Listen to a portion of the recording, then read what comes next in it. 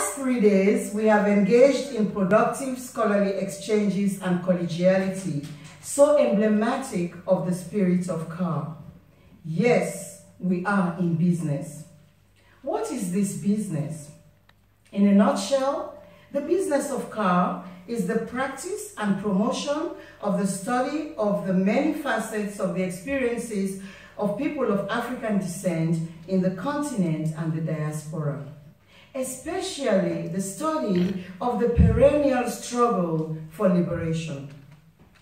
As practitioners and students of various fields of study pertaining to the Black experience, we are conversant with the tortuous intellectual history of the discipline known variously as Black Studies, Africana Studies, African and African American Studies, Afro-European Studies, Africology, etc. Fiercely resilient, the study of the Black experience in its various forms has survived brutal assaults on its legitimacy and vitality.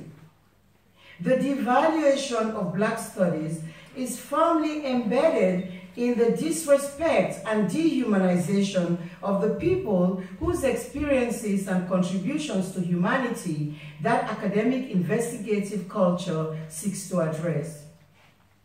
What is there to meaningfully study about a people whose languages were casually dismissed by Herodotus as bat-like, or whose continent Hegel concluded had no development and therefore no history, or who, in a period when African modern nations were emerging and the civil rights movement was at its apogee, were described by eminent Oxford University professor Hugh Trevor Roper as engaging in, and I quote, the unedifying gyrations of barbarous tribes in picturesque but irrelevant corners of the globe, end of quote.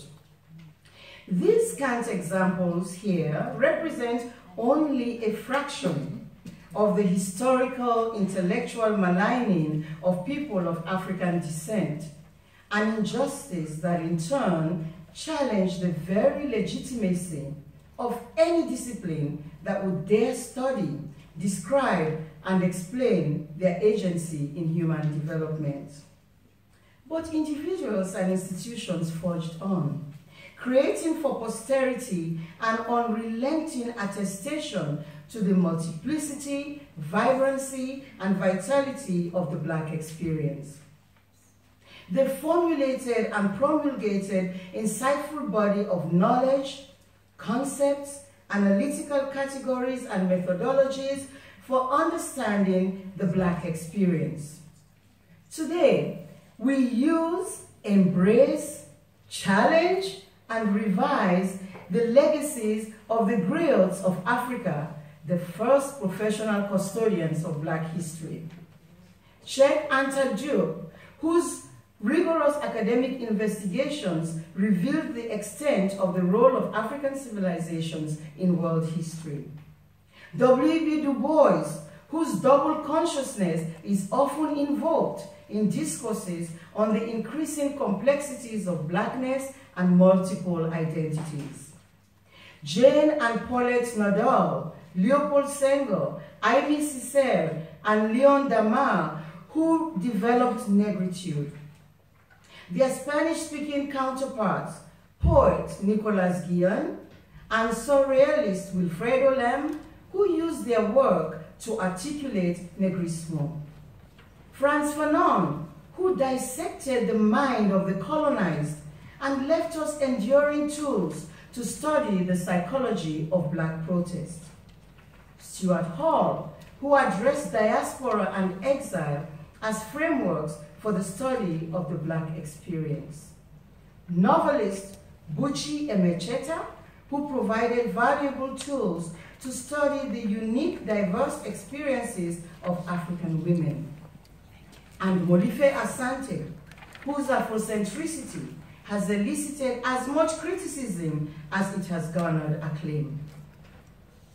As the 20th century gave way to the 21st, we see the unfolding of more concepts, interpretations, and analytical tools and categories underscoring the sustained vibrancy of Black studies. As some sessions on the program of this conference and numerous others like it vividly illustrate, Afropolitanism and Afrofuturism are in the forefront of the new genres in Black studies, which seek to keep up with the rapid changes wrought by migrations, diasporas, and technology in the 21st century. This minuscule representation of scholarly anchors reveal a lot about Black studies. Admittedly, as professionals, this list must sound rudimentary to us, but it is one that serves to remind us of the essence of what we do and why the Collegium for African American Research is important as a resource. As the list demonstrates, Black studies is global and transnational, a quality that many students of the Black experience are quick to realize. I was reminded of this recently when one of our Texas A&M University Africana Studies students noted on his or her program assessment, this was done anonymously, noted on their program assessment survey, and I quote, "I thought I was minoring in Africana Studies. Turns out, in practical terms, that I majored in the world." Indeed, as this student and so many others like her or him discovered, Africana Studies is not only extensive in its focus on multiple peoples and locations, but also in its interdisciplinary and multidisciplinary address of topics and emphasis: race, color, class, gender, sexuality, religion, migrations, and dynamics of different types of discrimination, oppression, struggle, and activism. But even as students like ours at Texas A&M are applauding the inclusivity of Black studies, disciplinary and area studies factionalism continues to pose a threat. Black studies, like other disciplines, has its subfields or sub-areas: African studies, African American studies, African American literature, African literature, African philosophy, Africana philosophy, African American philosophy, Caribbean studies, Afro-Latina, Latino studies, and Caribbean literature, which has its own subfields within a subfield, best exemplified by Francophone Caribbean literature, Antillanite and Creolite. These divisions in themselves are not balkanization. As with any discipline, the existence of subfields are necessary in the pursuit of expert specialization. What is inimical for Black studies is when the subfields do not dialogue, or when they engage in hostile, unhealthy competition with each other, like when African Americanists completely abandon efforts to work with Africanists because of what is perceived as the latter's lack of understanding of or a deliberate inattention to the centrality of race and color. Or like when Africanists recoil and protect their scholarly territory from what is perceived as the Western imperialistic-like attempts by African Americanists to infuse diasporic categories and tools like Afrocentricity to the study of the African continent. This is where CAAR has rendered its best services, namely in creating viable bridges for dialogue and collaboration between disciplinary and area studies subfields, as well as bringing together the practitioners from different locations of the Atlantic world and from across generations. I applaud the founders of our organization, that group of Europeans who had the foresight to seek, in the creation of a professional organization, ways to promote interdisciplinary and transatlantic dialogues and collaborations in Black studies. In its almost quarter-century existence, CAAR has grown and achieved many of its founding objectives. But like Black Studies, it still has a lot more to do. As I applaud the resilient growth of Black Studies, I must also comment on what I suspect we all know, that Black Studies is still under assault, and some of the problems of the 19th and 20th centuries persist. The rigor, relevance, and even legitimacy of Black Studies as academic scholarly endeavor are still being challenged after all the glaring accomplishments of centuries of interrogation and explication of the Black experience. Blatant attacks are being made on Black Studies programs and departments, as well as on their curricula and members. Increasingly, Africana Studies academics, especially those who dare to practice their discipline as what Kinde Andrews would call science of liberation. I learned that this morning. Especially those who dare to practice it as what Andrews would call science of liberation are being blacklisted, and attempts made to devalue their work or brand it as dangerously incendiary. The very institutions that serve as repositories of artifacts and sources for the scholarly analysis of the Black experience are not immune from this aggression. For example, just this past May, a noose was found in an exhibit at the new National Museum of African American History and Culture in Washington, D.C. This is so symbolic because basically what that's saying is that Black Studies is going to be lynched.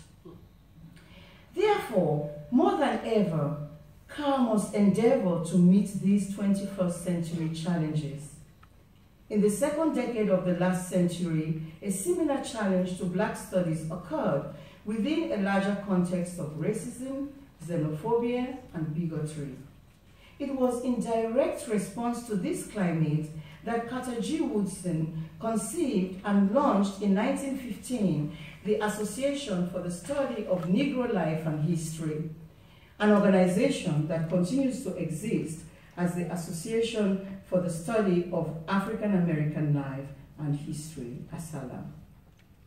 We recognize what Woodson saw almost a century ago, that a focused and dynamic scholarly organization can be a powerful tool against injustice. Ida B. Wells articulated this sentiment when in her academically grounded expose of the real nature of lynching, she resolved that Black scholarship could be utilized to challenge a racist social order. In our times, as we reflect on the business of CAAR, we recognize that the problem has become more intricately intersectional. So, Black scholarship must challenge racist, sexist, misogynistic, xenophobic, homophobic, Islamophobic, and other forms of religious bigotry. What we do every 2 years and in between must be meaningfully tied directly and indirectly to the African-descended communities that we study. We must address the question, what is Black Studies' impact on the analysis of political, economic, and social issues facing Black and other marginalized communities? Our work is only valuable if it is informed by the real-life experiences of people and is useful to the people and institutions it studies. CAAR must be a staunch facilitator of the production of creative, significant, and distinctive research and pedagogical projects that are beneficial to this 21st century global community. Although the word research is key in the organization's name, how research informs and shapes teaching and learning about past and contemporary situations and developments that affect and shape the Black experience is tied to what we do as individual scholars, students, and activists. Just as the organization's focus is now well beyond African American studies, so must its objective beyond research. Therefore, pedagogy, especially when it is liberating and transformative, is vital to the business of CAAR. When the organization embarks on the long overdue change of name, I hope its members will use the opportunity to pointedly address the organization's future directions as a Black Studies organization that addresses the many facets of the worldwide Black experience, not just for research development, but more clearly also for necessary societal change. As one of my favorite scholars of Black Studies, the late Manning Marable, once declared, Black Studies is descriptive, critical, and prescriptive. Let us all endeavor, to quote the saying, put our shoulders to the wheel to help CAAR accomplish its business. The foundation for a truly global and inclusive organization has been laid. Formidable transatlantic relationships have been formed. Interest across generations has ensured an increasingly diverse and vibrant membership. This membership diversity is underscored further in the beautiful array of disciplinary and area studies. Taking all this into consideration, I say CAAR is in a good place, an advantage we must capitalize on to work together to help the organization live up to its name, hopefully soon its new name, and objectives. Finally, once again, CAAR has lived up to its reputation of hosting its conferences in the coolest locations. You know I am using coolest here figuratively. Anyway, Malaga, like the other places we have held CAAR conferences, is a wonderful city with so much to see and do. I hope that you are able to find time in the midst of contributing to the business of CAAR to enjoy the city and interact with its people.